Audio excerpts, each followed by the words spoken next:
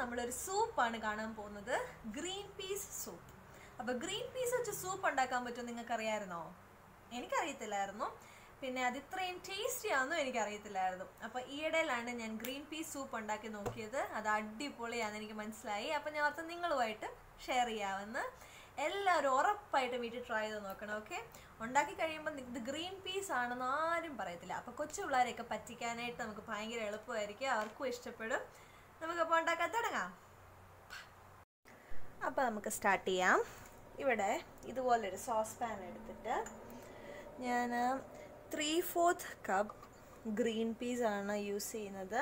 നമ്മൾ കടയിൽ നിന്ന് വാങ്ങിക്കാൻ കിട്ടുന്ന ഈ മാർക്കറ്റിലൊക്കെ ചെറിയ പാക്കറ്റിലാക്കി നമുക്ക് ഗ്രീൻ പീസ് കിട്ടും. ആ ഗ്രീൻ പീസിനെക്കാട്ടിലും നല്ലത് നമുക്ക് ഫ്രോസൺ ആയിട്ട് കുക്ക്ഡ് ഗ്രീൻ പീസ് കിട്ടും.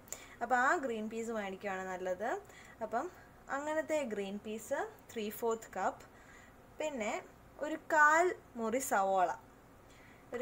മുറി സവോള ഇതുപോലെ കനം കുറച്ചരിഞ്ഞത്, അതും കൂടെ ആഡ് ചെയ്യാം.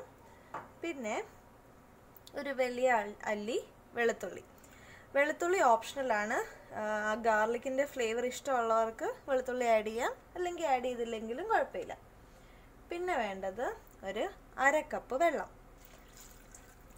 ഇതെല്ലാം കൂടെ ചേർത്ത് നമുക്കൊരു മീഡിയം ഫ്ലെയിമിൽ നമുക്ക് ഒരു 6-7 മിനിറ്റ് ഇത് കുക്ക് ചെയ്തെടുക്കാം. 6-7 മിനിറ്റ് കുക്ക് ചെയ്താൽ മതി. അപ്പോഴത്തേക്കിന് ഈ സവോളയൊക്കെ ഒന്ന് ട്രാൻസ്പെറൻ്റ് ആയി വരും. ആ സമയത്ത് നമുക്കിത് ഓഫ് ചെയ്യാം.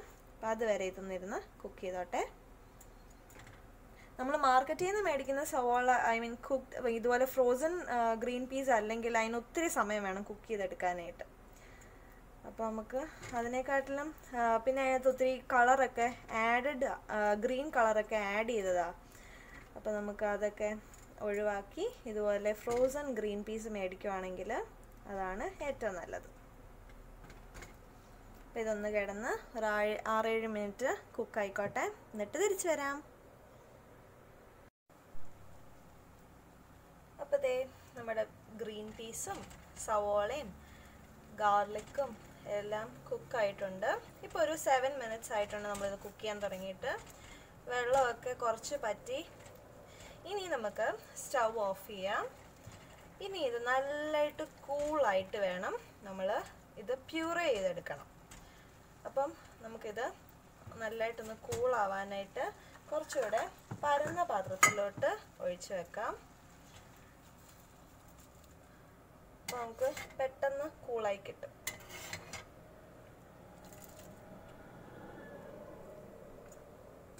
ഒരിക്കലും ചൂടോടെ മിക്സിക്കകത്തിട്ട് അടിക്കരുത്. ചൂടാറി കഴിയുമ്പം നമുക്കിത് നല്ലതായിട്ട് പ്യൂറേ ചെയ്തെടുക്കാം. നല്ല സ്മൂത്ത് പേസ്റ്റായിട്ട് നമ്മളിത് അരച്ചെടുക്കണം. അപ്പോൾ നമുക്കിത് ആറുന്നിടം വരെ വെയിറ്റ് ചെയ്യാം. അപ്പോൾ ദേ ഞാൻ നമ്മുടെ ഗ്രീൻ പീസും സവോളയും ഗാർലിക്കും എല്ലാം കൂടെ പ്യൂറേ ചെയ്തെടുത്തിട്ടുണ്ട്. നല്ല സ്മൂത്ത് പേസ്റ്റ് ആയിട്ടുണ്ട്. ഇതുപോലെ വേണം പ്യൂറേ ചെയ്തെടുക്കാനായിട്ട്. ഇനി ഞാൻ ചെയ്യാൻ പോകുന്നത്, ഇവിടെ ഞാൻ പിന്നെ ഒരു സോസ് പാൻ വെച്ചു. അതിനകത്തോട്ട് നമ്മൾ കുറച്ച് ബട്ടർ ആഡ് ചെയ്യാൻ പോവാം. ഇത് 1 table spoon ബട്ടറാണ്. 1 table spoon butter add ചെയ്യാം. ഇനി ഇതൊന്ന് മെൽറ്റായി വരട്ടെ. മീഡിയം ഹീറ്റിൽ വേണം ഇടാനായിട്ട്.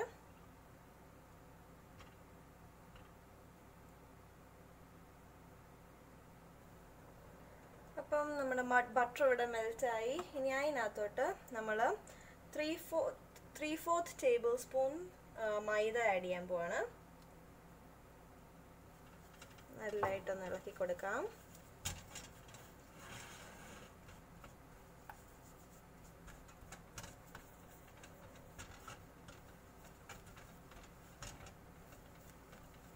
ആ മൈദ ബട്ടറിൽ കിടന്നൊന്ന് മൂത്ത് വരണം.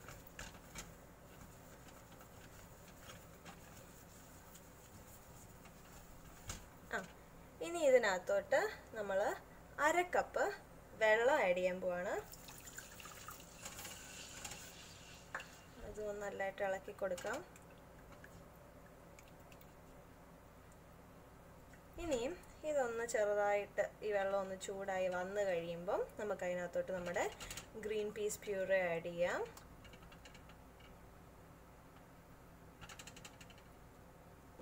ഇപ്പം നമ്മുടെ വെള്ളം ഇവിടെ തിളച്ചു തുടങ്ങി. അതിനകത്തോട്ട് നമുക്ക് നമ്മുടെ പ്യൂറേ ആഡ് ചെയ്യാം.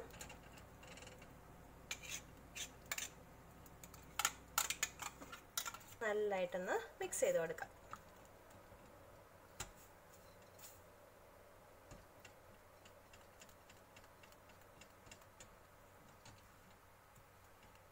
ഇനി നമ്മൾ ചെയ്യേണ്ടത് ഇതിനകത്തോട്ട് നമ്മൾ ആവശ്യത്തിനുള്ള സോൾട്ടും പെപ്പറും ആഡ് ചെയ്യാൻ പോവാണ്. അപ്പം നമ്മൾ ഇതിന് മുമ്പ് ഇതിനകത്ത് സോൾട്ട് ആഡ് ചെയ്തിട്ടില്ല, ഇപ്പോഴാണ് ആഡ് ചെയ്യുന്നത്. ആവശ്യത്തിന് സോൾട്ടും കുറച്ച് പെപ്പറും ആഡ് ചെയ്ത് കൊടുക്കാം.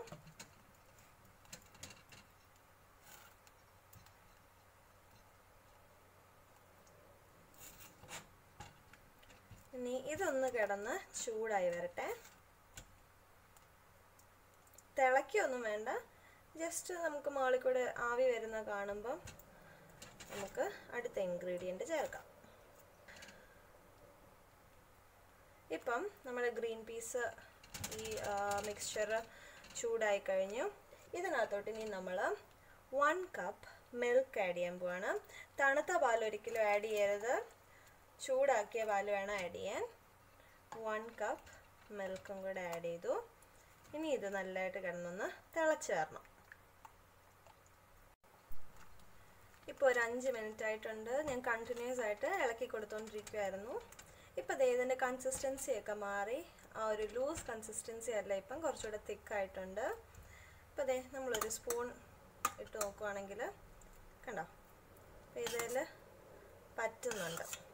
കുറച്ചുകൂടെ വാട്ടറി കൺസിസ്റ്റൻസി ആണെങ്കിൽ ഇതുപോലെ സ്പൂണെ പറ്റിയിരിക്കത്തില്ല. അപ്പം അതാണ് സൂപ്പിൻ്റെ കൺസിസ്റ്റൻസി. അപ്പോൾ നമ്മുടെ സൂപ്പ് നല്ലതായിട്ട് തിളച്ചു.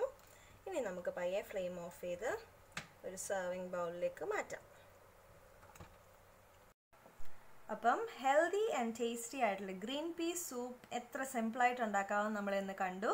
അപ്പം പിള്ളേർക്കൊക്കെ ഇത് കൊടുക്കുന്നത് ഭയങ്കര നല്ലതായിരിക്കും. നമ്മളും പിന്നെ ഇപ്പം എല്ലാവരും ഇപ്പം ഹെൽത്തി ആ ഒരു വേ ആണല്ലോ. അപ്പം അവർക്കും അങ്ങനെയുള്ളവർക്കും ട്രൈ ചെയ്യാൻ പറ്റിയ ഒരു റെസിപ്പിയാണിത്. അപ്പം ഞാൻ ഗാർണിഷിനായിട്ട് കുറച്ച് ഫ്രഷ് ക്രീം മുകളിൽ ഒഴിച്ചിട്ടുണ്ട്.